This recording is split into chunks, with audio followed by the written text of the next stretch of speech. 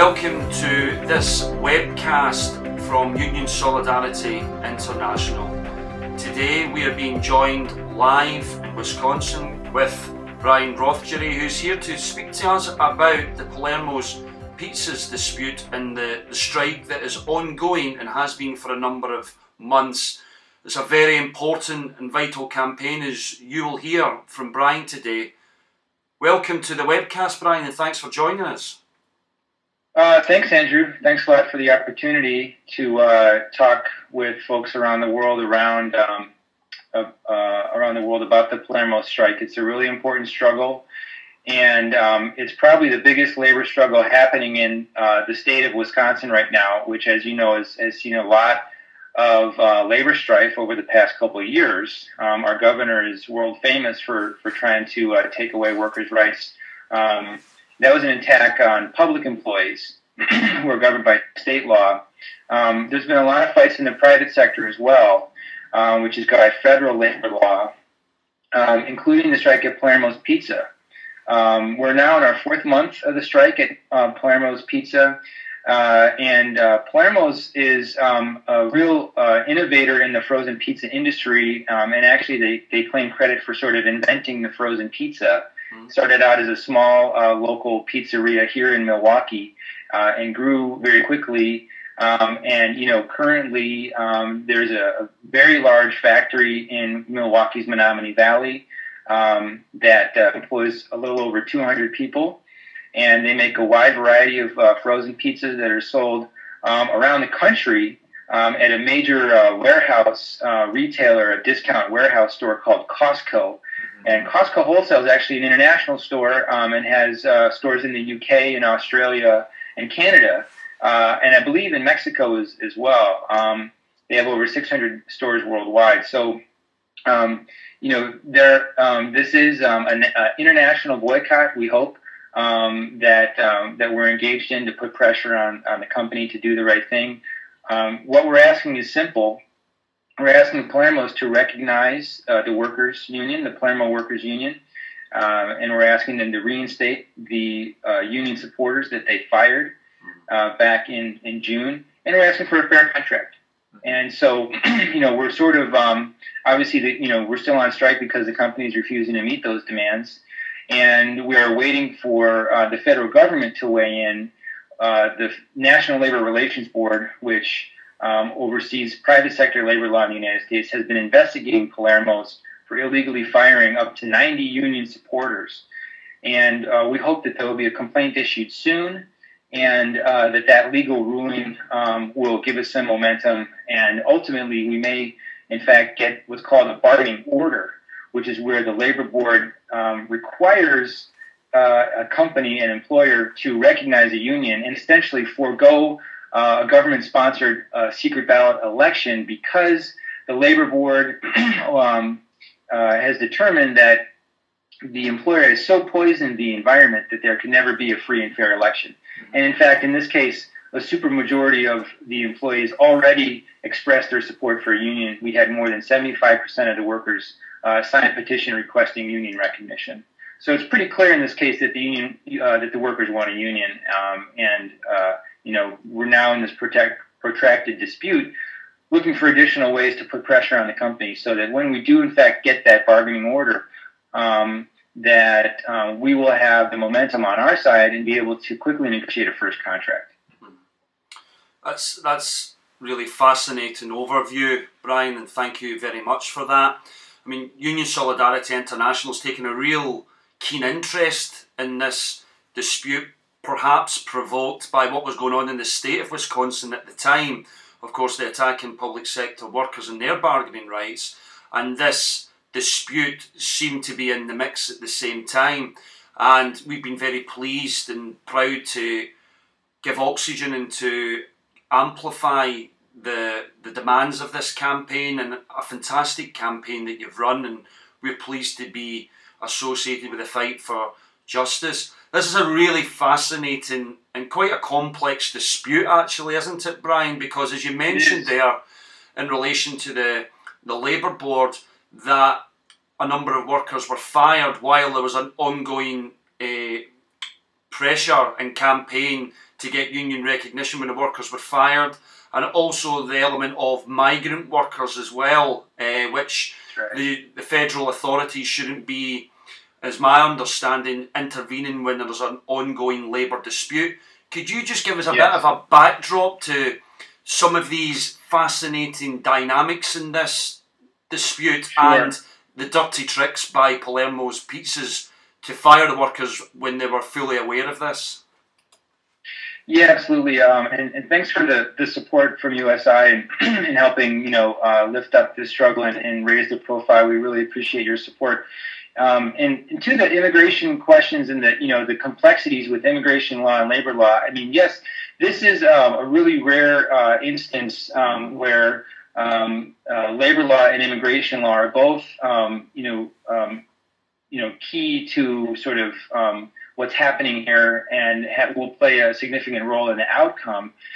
And, as many folks know, in most countries around the world, including the United States, workers are routinely intimidated, harassed, or fired for trying to organize a union. In the United States, that's illegal. That was made illegal, over 70 years ago, over 75 years ago, with the National Labor Relations Act. But of course, employers can fire union supporters and do all the time. It's their most effective way of crushing a union organizing drive. And what has sort of what's happened here is that the employer has fired 90 workers who are all union supporters, but they're saying that they had no choice because these workers were undocumented immigrants and therefore ineligible to work. And as many folks know, there are millions of undocumented immigrant workers in the United States who are employed and who are actually paying taxes, paying payroll taxes, pay sales taxes as well, contributing to society. But there are regular attempts to deport these workers. And thousands of workers are deported every year. The way this happens is the Immigration and Customs Enforcement, which is now part of the Homeland Security, will audit a workplace if they suspect that there are undocumented workers there. And they provide employers with a list that they call a suspect documents list, where they think there may be some discrepancy in the records that employees submit to put on file in terms of their status, their eligibility status as workers in the U.S.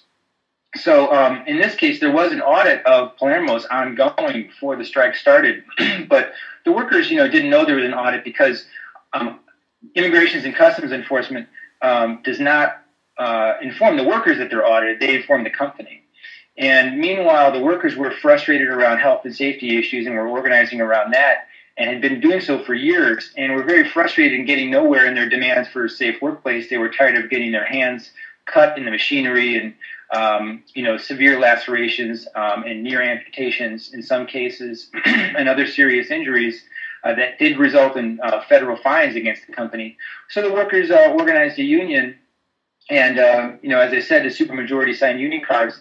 And when they submitted that petition to the company, the response was, oh, well, in fact, there's an ICE audit here, and you need to shut your papers, and you have 28 days. So the workers were understandably caught off guard. They asked for more time, and the company said, no, you can have less time, you can have 10 days. So the workers, then obviously knew something was up. So they contacted ICE and asked what was going on, and ICE said, well, there is actually no deadline here. We haven't set a deadline. And only ICE has enforcement authority when it comes to immigration law. Employers do not. So in this case, the employer was essentially claiming that they had the authority that ICE has in demanding workers turn in their papers by this deadline. So the workers, could see that they were, being manipulated by the company that was exploiting labor law, and they told ICE that they were trying to organize a union. And the really interesting thing about this is that in this case, ICE decided to suspend its audit of the workplace because of the labor dispute. And that's never happened before in the United States. This is the first time ever that ICE has suspended a workplace audit because of a labor dispute. And that's because there's actually something called a Memorandum of Understanding, which is a sort of an administrative rule that's based on law that was entered into between ICE and its parent agency, the Department of Homeland Security, and the Labor Department, where they made a very explicit agreement that ICE's immigration enforcement powers would not be used to engage in union busting. And they very specifically said they would not allow employers to exploit ICE's immigration enforcement powers in order to bust a union. And so when ICE saw that that's what was happening here, in this case with Palermo, ICE suspended its audit. And so that essentially sent a clear message to the employer that no enforcement action should be taken. And they essentially, reminding the employer that this supposed deadline was not an ICE deadline, and that ICE was not going to be taking any enforcement action, and that the company shouldn't either. But then the next day is when the employer fired the first wave of 75 union supporters. Now, the workers knew what was going on and saw this coming, and they went on strike before the first wave of 75 workers were fired. So we have clear effort of concerted activity, which is was protected by U.S. law. Concerted, protected activity for mutual interest is clearly protected. So we have the workers filing a petition for recognition and going out on strike to protest the actions of the employer. So there's clear evidence here that this is a labor dispute. And the Labor Board, we think, understands that and will issue a complaint against the company for their violations of labor law. Even though the company is trying to use this very complex and confusing issue of immigration law as a pretense for firing the workers and an ability to hide their actions, deflect criticism, and distract the public, legislators, decision makers, and consumers from what's really going on. Brian, that's really interesting. First, just a short question, which is how many people are affected by this? How many people are on strike? And then second, I'm interested in the actual campaigning that you're doing, because you seem to be doing quite a good job. Firstly, in terms of social media and getting the message out. I mean, this is a group of workers who are, I suppose, relatively vulnerable in the labour market, and quite easy. At least Palermo probably believes quite easy to isolate people, some of them without perhaps proper paperwork, and easy to isolate and cut off from the rest of the labour movement. And you've clearly managed to raise the profile of this campaign so that it's quite high, and it has a lot of support. And you seem to have been quite strategic in the way you've tackled the supply chain and Costco and the companies that Palermo supplies. So I think there's some really useful lessons there for other people in struggle in other parts of the world. So we'd be really interested to hear quite how you managed to do that, and also what the impact has been, how successful that's been. Right. Well, folks should know that the strike is very strong. There's a strike fund, and the strike fund is doing well. In terms of the resources available to provide financial support to the workers who were not on the job. I think the count is about 80 workers who are on strike, who are regularly part of our strike actions and walking the picket line. And of course, there are other supporters inside the plant who are not fired, who are still working there, who essentially, we consider, part of our support base. Now, in terms of, social media, social media in this day and age is essential to any campaign like this. We have a strike blog at sliceofjustice.com, where we try to post updates about what's happening with the campaign and post photos. We also use Facebook.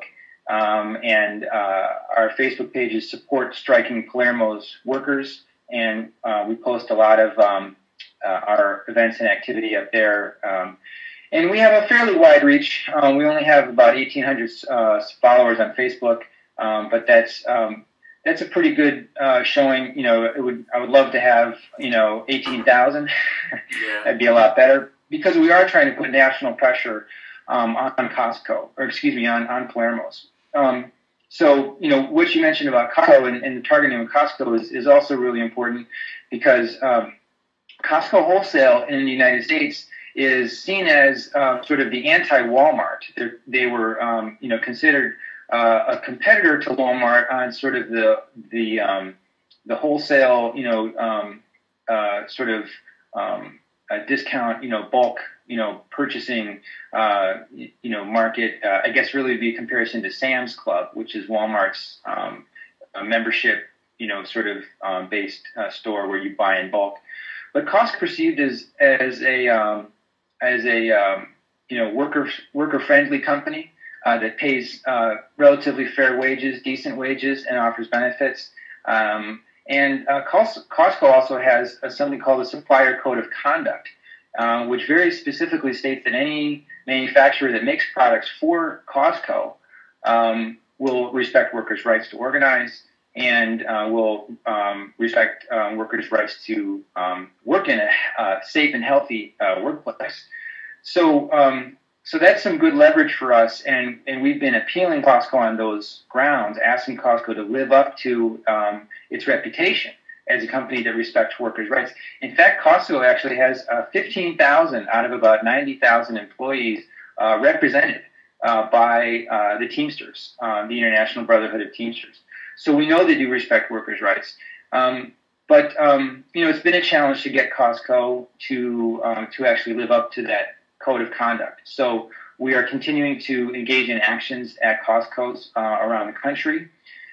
We've been engaging Costco members and asking Costco members to participate in sort of a story project. We're trying to generate an internet meme that's basically a photograph. Like if I were to say take a snapshot of of myself right here in front of my computer webcam, holding up a piece of paper that tells a little story about being a Costco member and supporting the boycott. You may have seen this kind of internet meme before, where say for example around the 99% movement in the United States, people would tell their little story on a piece of paper and take a picture of it, and that has really caught on in the United States as a tactic people can use to tell a story in a succinct but compelling way, because you can see a person's face with their story, and it's a real person and a real story. So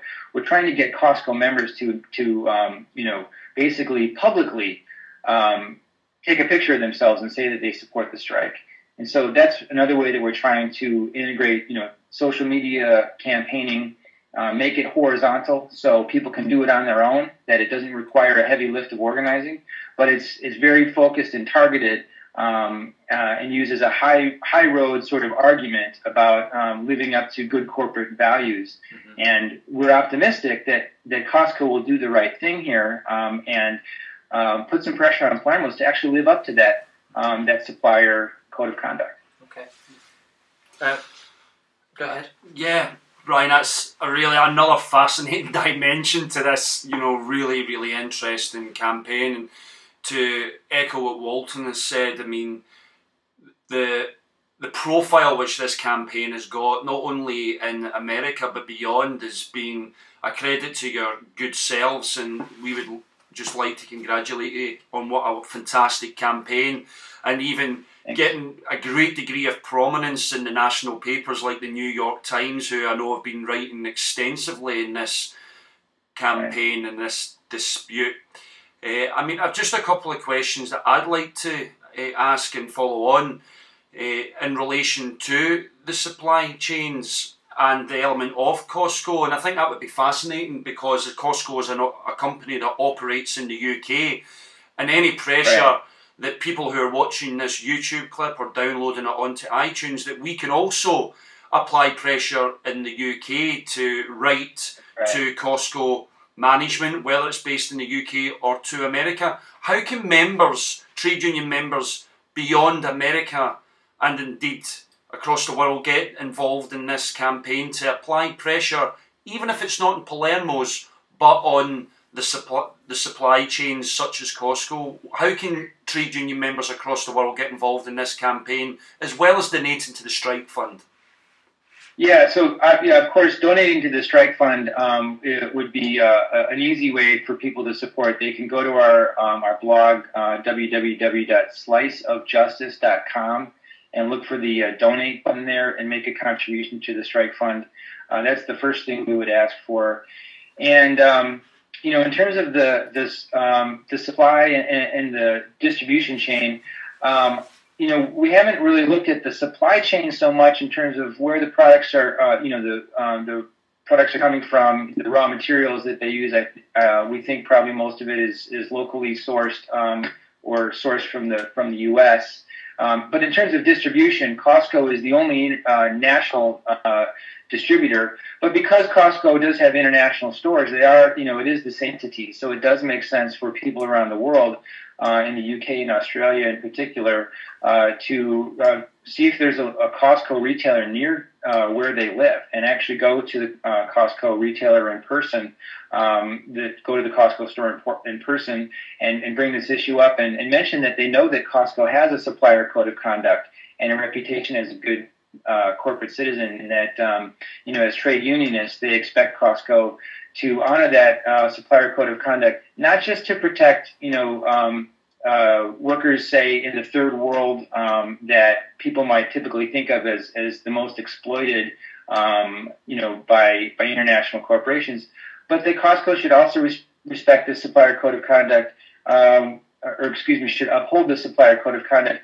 with regards to workers in the United States that make products that are sold at Costco. It's important for people to know also that the Palermo's pizzas that are made for Costco are not called Palermo's at Costco. They're given a private label brand that's Costco's private label called Kirkland. And so Costco has the ability to, put that Kirkland brand on any number of products it wants to, including Palermo's pizzas. That's another way that folks around the world can support the strike locally, and encourage people to go to our website, encourage people to find us on Facebook, help us get the message out. Some of our other targets, sort of on the distribution end of things with the boycott, are some major U.S. Sporting teams, professional sports teams, as well as some universities. For example, the University of Wisconsin has two campuses here in the state of Wisconsin that sell Palermo's at the university, in the student union at the food court, but also in their stadiums for football games and indoor sporting events like basketball games and hockey games. So we're also targeting these universities, asking them, to recognize the parallels between licensing university apparel, which most universities in the U.S. now are part of the International Workers' Rights Consortium, to make sure that sweatshop workers are not making apparel that has a university brand or logo on it. It's the same thing here.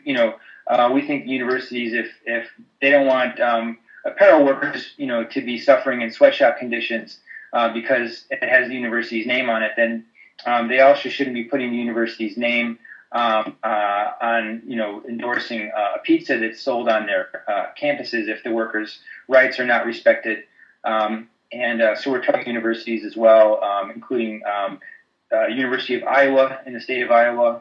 The other sports teams that are sponsored by Palermo's are the Kansas City Chiefs, the Minnesota Twins baseball team, the Milwaukee Brewers here, and the Chicago Bears. And so, that's another way that we're looking to target consumers and sort of the distribution chain. Unfortunately, it's difficult, I think, for international trade unions to have an impact on some of those targets. So I think really the best one for folks around the world is to find a Costco store near them if they can. Just one thing I'd like to pick up on.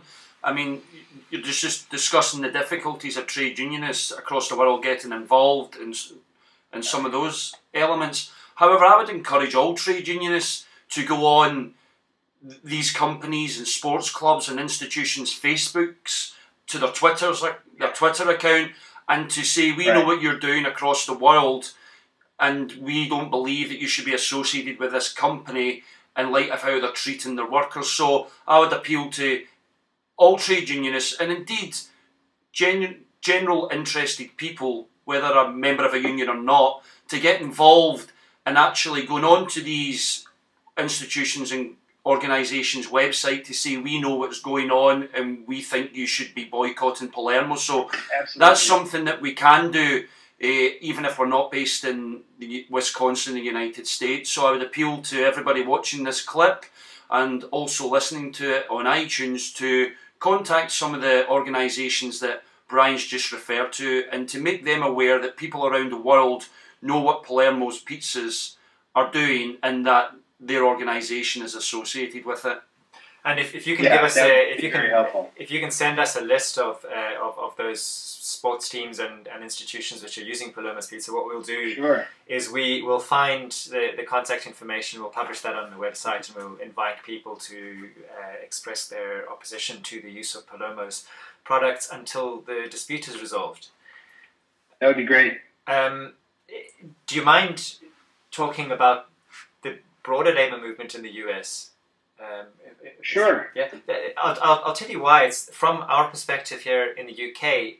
There seems to be quite a revival of union activity in the US, and there have been some very impressive disputes. The most impressive recent one, obviously, the Chicago Teachers Union. But we've seen we've seen Verizon, we've seen the Con Ed lockout in New York, we've seen the football referees, we've seen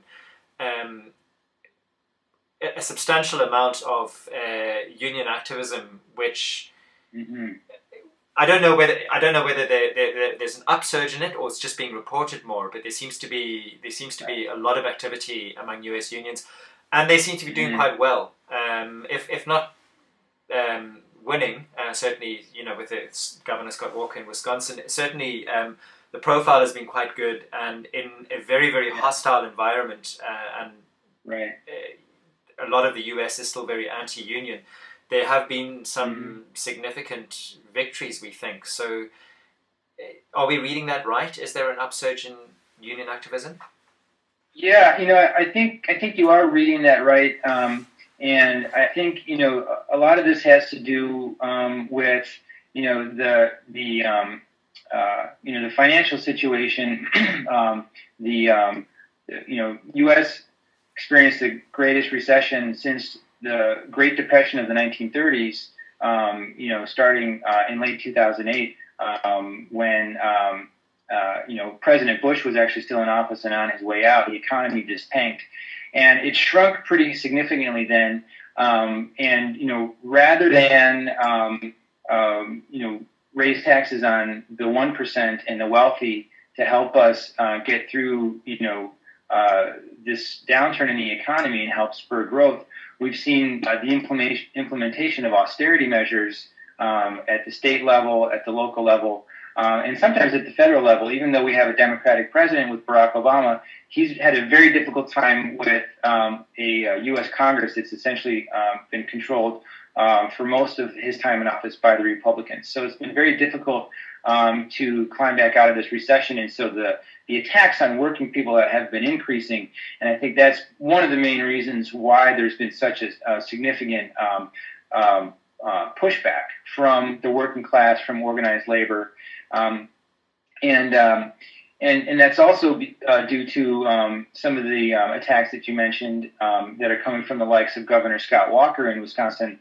That's part of a very concerted, coordinated effort by an organization called the American Legislative Exchange Council, which some folks may have heard about. But they write these model bills and model legislation that they try to implement through Republican legislatures state by state on a whole host of issues, especially social issues. And it's a clear attempt to undermine the power of the working class, institutionalize the power of the wealthiest 1%. And one of their main targets was public sector unionism. And as I said before, public sector labor law is governed by state law. So it varies state by state. And in Wisconsin, Governor Walker's law has actually been declared unconstitutional in one lawsuit that opens the door for a whole host of additional lawsuits to what I think will ultimately repeal most of the bad effects of that law. Even though it's taken us a long time to fight back, the fight back in Wisconsin was absolutely ferocious. And I think it launched the Occupy movement in the United States. We occupied the state capitol building here in Wisconsin for 3 weeks. And this was in February, of 2011, the year that the Occupy movement launched in New York City later that September. So, the fight back, has from Wisconsin, I think, has really spurred a lot of this labor activity. There was a similar attempt to undo public sector bargaining rights in the state of Ohio, which failed. And yes, in the private sector, we've seen a number of strikes as well. I believe the telephone workers went on strike in the East Coast. The Chicago teachers, as you mentioned, had a huge success in just a week-long strike. Essentially, it was about 10 days, I think. And you may have heard that Walmart workers in the United States, have walked out in a couple different locations near Chicago, Illinois, a huge intermodal warehouse. It's not just a small distribution center. That's the main intermodal shipping station for Walmart in the Midwest of the United States. And then also in California, I believe Walmart workers walked out on strike at a couple stores. So I think there is an emboldening of the labor movement, but it's also because people, realize that the attacks are increasing and continuing on working people because of the implementation of austerity. And I think people have realized the importance of solidarity and participating in other workers' struggles. And, doing everything we can to work together and overcome any old barriers that may have existed between labor and traditional allies. For example, labor and immigrants. And, the labor movement in the United States has been supporting the immigrant rights movement for quite a few years now. But, those relationships and solidarity between labor and immigrant workers, I think, is just increasing. Because I think folks realize that that's absolutely essential if we're going to beat back, the austerity regime. Thanks for that. Thanks for that response, Brian. And you're absolutely correct. We mentioned Walmart earlier in our conversation vis-a-vis Costco and how workers have walked out in several depots in the state of California, which again, like the state of Wisconsin, is facing the threat of encroachment in union recognition and union bargaining. That's on the agenda for the federal election. So as you quite rightly have articulated, we're seeing concerted and coordinated attempts by organisations to get state legislators to change the bargaining environment for trade unions. And on the back of that, private companies are coming in and trying to exploit that climate. So I think not only Palermo's Pizzas, but of course the labour movement in America is facing a concerted and coordinated attack, which we should be very mindful of and we should expose as much as possible. I think I would just like to say that I've been genuinely fascinated by the Palermo's Pizzas campaign and the fantastic way that you've coordinated your campaign on the ground and in terms of social media. And I know over the coming weeks, Brian, that hopefully our relationship will only grow. There's a number of Palermo's Pizzas events that will be happening in the near future that we are going to try and broadcast live from these events. But if we aren't able to do that, then certainly speak to a number of the workers, because we want to support this campaign on an ongoing basis. And we hope that this conversation today will be one of many that we have with you and your colleagues and the workers who have been affected by the disgraceful tactics of this company. And I would just like to recap by saying you can visit the website A Slice of Justice. You can also visit our website when we have a number of the different social media streams that can support this campaign on Palermo's Pizzas and our campaign section of the usilive.org website. And we'd encourage anybody who's watching or listening to find out more about this dispute and to try and help the workers as much as possible by showing solidarity. I don't think there's really anything at this stage I would like to add, Walton, is there? Other than to thank you, Brian, for your generous time today. We will upload this onto YouTube, we will put it in iTunes, we will distribute this through all our social media streams that we have at our disposal to try and get the message out there and to try and apply pressure, not only Palermo's Pizzas, but Costco and the other organisations that you have highlighted earlier who are associated with this brand, and getting that information from you so that we're able to put that on our social media streams also to help enable extra pressure in these companies would be absolutely fantastic.